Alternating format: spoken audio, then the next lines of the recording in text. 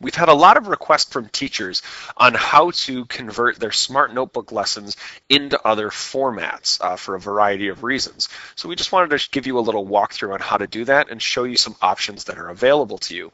So what you can do first, here I opened up a Smart Notebook file. You just want to open up the file you're looking at, and you'll see under the File menu option is Export As, and that brings up a couple different choices. The three that you'll probably want to choose from are either image file, PowerPoint, or PDF.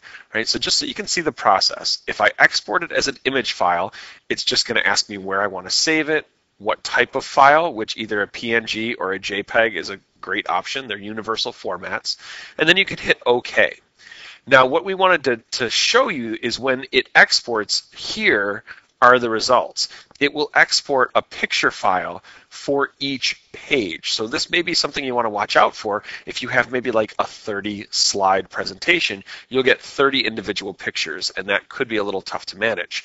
The other thing to keep in mind is that these pictures are static images. So any of the like pull and slide or reveal options that you do, or any kind of animation, that's not going to show up here. This is just an image.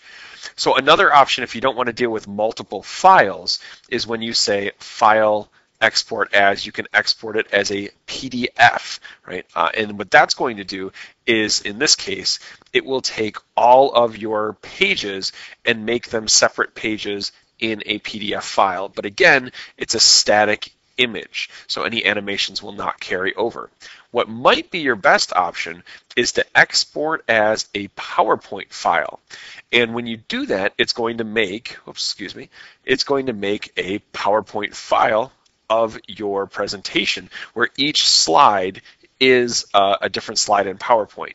Now, this isn't going to be a perfect conversion. You'll have some formatting issues here and there, but some of the different layers, if you're doing reveal things, that will work.